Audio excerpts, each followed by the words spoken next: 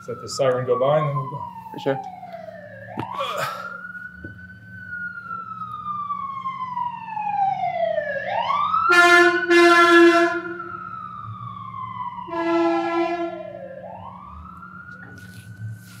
All right, Jimmy. Yes, sir. Jimmy, where'd you grow up? Where are you from originally? Naples, Florida. Naples. And tell me about your family. You had both your parents when you were a kid? Yeah, shit. Both my parents been drug addicts their whole lives too. Shit, you know, like since first I can remember, you know, like my mom gave me my first line of fentanyl. My dad gave me my first hit of crack. Shit, 15, 16. You know, like I've always known my parents were drug addicts. You know, so honestly, I felt like I'm kind of like, yeah, that's what I'm meant to be. But like, shit, my whole family, honestly, every single one I know. Yes, you have brothers and sisters? Yeah, I have a 5-year-old brother back in Florida and an older brother who died from Crohn's disease. But I never met him because my mom, DCF took him from my mom. Oh, really? Yeah. So I'm pretty much the only child growing up, you know?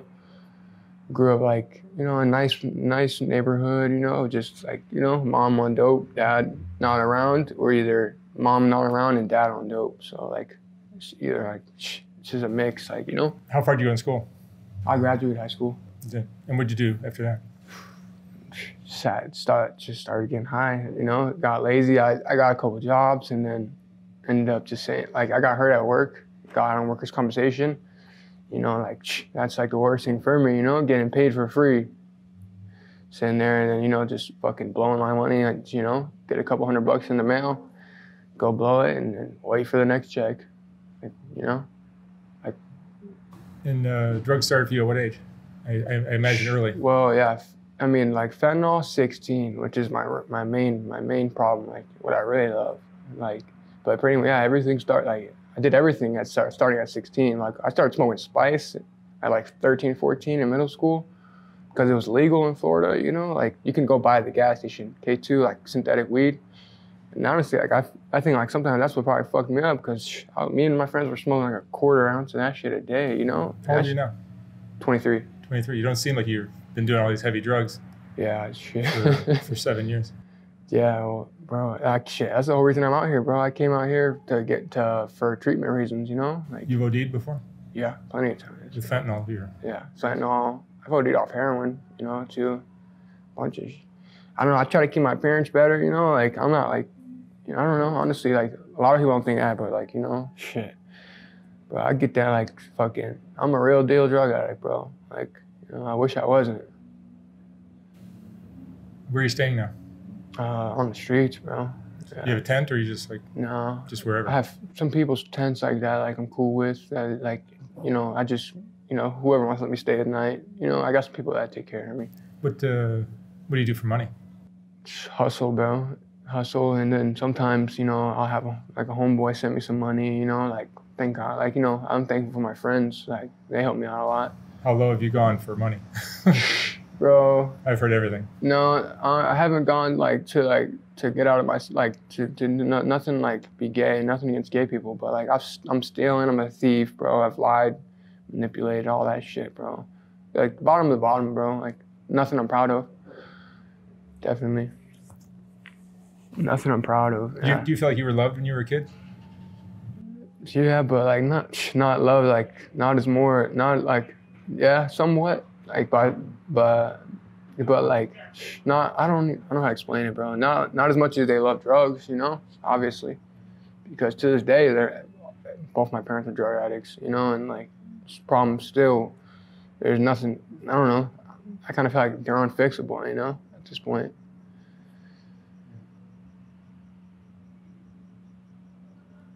Yeah, shit, bro. Like, honestly, I really wanted to get my shit together for my little brother, you know? He's 5. And I don't want him growing up like I did, bro. Yeah. Do you have any friends? Yeah, I got some friends, you know, not out here, you know, all back home. Mm-hmm. What emotions do you deal with? I deal with like a lot of like depression, like sadness, you know. I'm real depressed a lot. You know, I get angry sometimes, but like I don't really take it out on anyone, you know. It's usually like taking it on myself.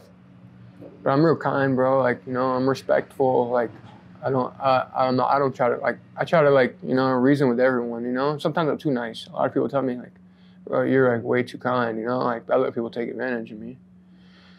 But like more the emotions, bro, I'm just really in my head a lot, you know, like thinking like this shit's never gonna change, you know. Yeah. Did you feel like there's a chance you'll never get away from drugs Yeah. after watching your parents? Yeah, definitely, bro. I feel like that every day. I feel like I'm unfixable.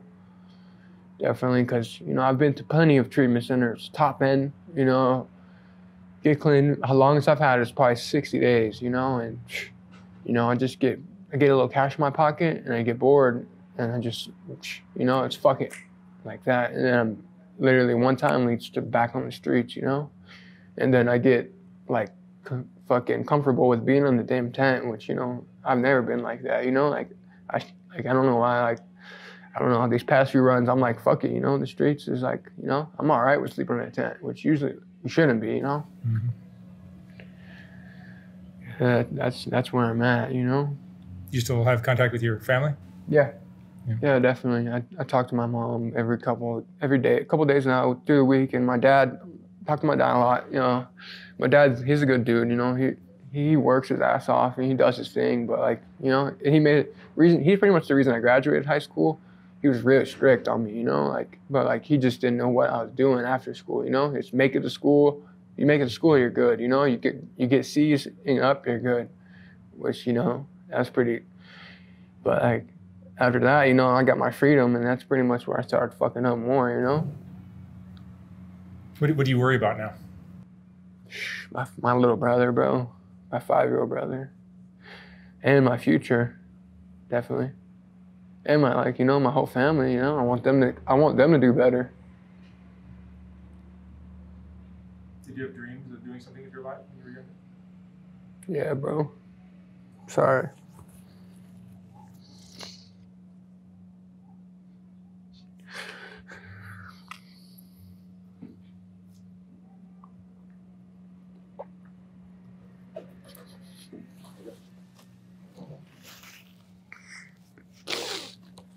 Shit, bro, I used to be really good sports player, bro. I was really good. As you can see, I'm like 6'4", you know? I was a big kid. What was your sport? Basketball? Basketball, baseball. I'm left-handed, you know? I used to destroy I'd be like way too good for my age, you know? And all the parents knew it, bro. I was always excelling, doing good, but you know, through my fucking parents' actions, like I ended up just moving states and just not going to school for months, you know, just cause of like they wouldn't enroll me, or just shit like that, bro, you know. Yeah, and then honestly, like I grew up like, eventually I got to the point where like it was like I didn't want to do 9 to 5, you know, I wanted to sell drugs. Like I thought that was like thought that I was gonna do that forever, you know, like. You know, like be a badass kid, like nah. Because I used to at one point, bro, you know, I'd shower selling ounce of crack a day, but like I'm not proud of it at all, bro. You know, like I ruined a lot of people's lives. But that's how I used to think, you know. Shit, now I want to fucking. I don't know what I know I just need to get my shit together, bro. Honestly. What do you think most people that don't do drugs don't understand about addiction?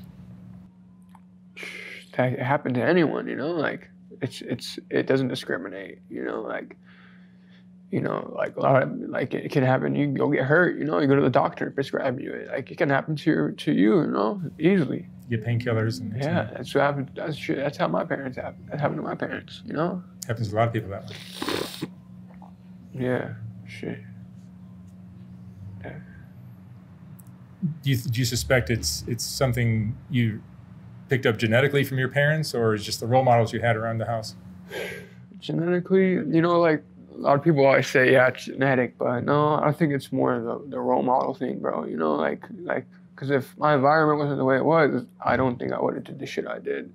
I'd be the way I am, but you know, it's all I take, you know, it's definitely my actions, but like the way, like the shit I seen and like, you know, like.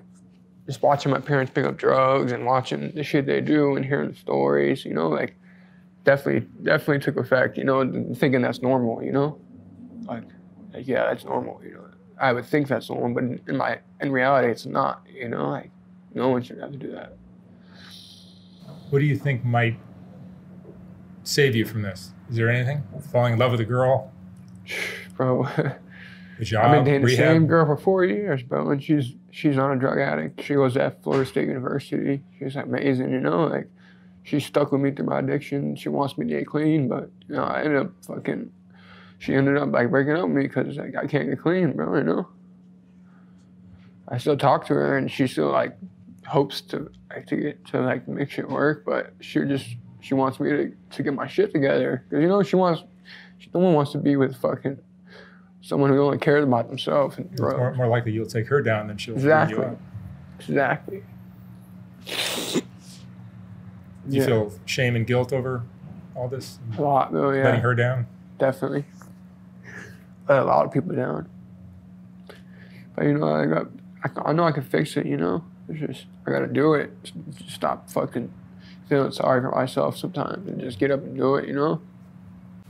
What does your typical day consist? What does it look like? You wake up in the morning and... Wake up, usually dope sick, go make a couple bucks, and then get my fix, and then honestly just, you know, just keep hustling through the day, you know? Just get time pushing by, you know? You're just living day by day? Yeah. Nothing, yeah, exactly. Same shit every day. Yeah. Sad, but like... Do you think getting caught boosting and then ending up in jail for a few weeks? I've already been caught, bro. Not boosting, but I've been in jail for months on months. The best time I ever did clean was on probation. I got almost a whole year clean, bro. Really? I did really good. So what happened when you got out?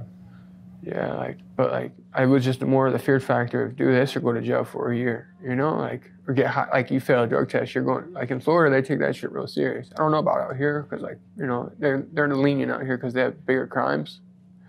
But where I'm from, they're slamming people for like a dirty urine, you know, like might go to prison for that shit. And I was like, fuck that, you know, like.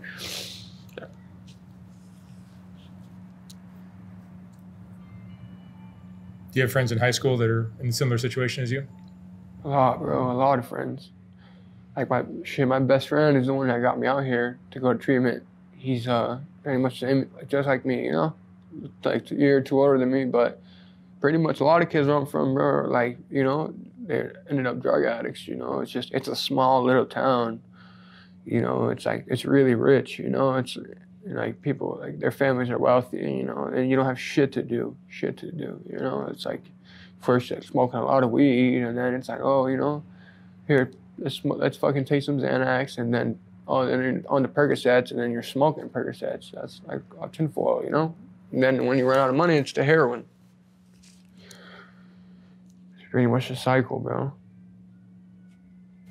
What's been the hardest part of your life? Living like this. But yeah, the hardest part of it, bro, is like to stop. Like I'm in love with the drug, bro. Honestly, like just to get my obsession off of it. You know, like I can't. Like it's kind of hard. You know, like it takes over the way you think, the way you feel, everything. You know, like it turns you into a whole different person. Because like when I'm clean, I'm a whole other person. How many years have you been living on the street like this? Almost a full year now. At first, I wasn't like, you know, in the tent and shit like that. I was like, you know, I'm paying for hotels. I was stacking a little money, you know, like trying to be like have somewhat of a life. But now I'm just full blown in the tent, you know, no laundry, like shit like that. Do you see yourself changing as you're living like this? I do, but I also see time ticking by, and all these people out here that were just like me, you know, and like had a chance and blew it, you know, and now they don't get, like, you know, they're stuck, content, you know, they're content with their life. They're peaceful, but they're not happy, you know. I want to be happy. What's the most important lesson you've learned in your life? Man, to fucking to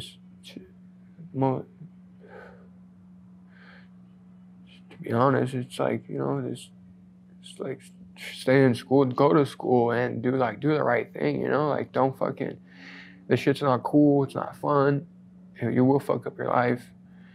You know, just like listen to your elders that know what they're talking about, you know, and like, you know, and even if they're younger, you know, like, you know, just stop, like, I don't know, just like fucking. Do you see a lot of people in your shoes that they all got started with peer pressure? Yeah, definitely. Or just thinking it's, you know, trying to be cool, shit like that, you know, and then they're like 15, 16, 17, you know, like, yeah, and they think it's cool, you know, they see it in music. Music's a big fucking thing. Like, you know, people always want to be the next thing popping or something. Like, I don't know, like, yeah, people are trying to keep up with the next trend or something, you know, drinking lean, like, you know, shit, that's like doing heroin, you know? You get shit. Yeah, people don't realize the danger. Yeah. Potentially. Shit, you know, do Percocets for 7 days straight, you know, you're gonna wake up addicted. You're not gonna think you're like, but you're gonna start feeling shitty and you're gonna need them eventually, you know, just to start your day, not even to get high, you know. I don't even get high anymore. I get well. Yeah, you know? just need to get rid of the dosing. Get well, yeah. What do you wish was different about your life? Maybe when you were a young child, that might have helped. Parents that weren't addicts, maybe. Yeah, well, I wouldn't trade my parents, you know, just because like, I know I love them to death, you know, like, you know, but like definitely like maybe like, because I started as a young kid, I lived with everyone else but my parents. My parents would put me in like to live with friends, you know, and they try to give me a chance, but yeah, I just wish, I don't know, maybe like I had a different environment, you know, and like, you know, like I know my parents wish they did better, but I can't change that, you know, and maybe the person I am, you know. But I know I still have plenty of time to fix it. I just gotta, like I said, get up and do it, you know? Because I've had the opportunities. I've had plenty of opportunities of like great people trying to help. And I fuck them up, you know, just blow them or fucking just, you know, like not answer, you know, or just fuck it up somehow. All right, Jimmy. Well, thank you so much for sharing your story. No problem. Thank you. I wish you the best of luck. Appreciate it. I hope you straighten out. Sure. Yeah.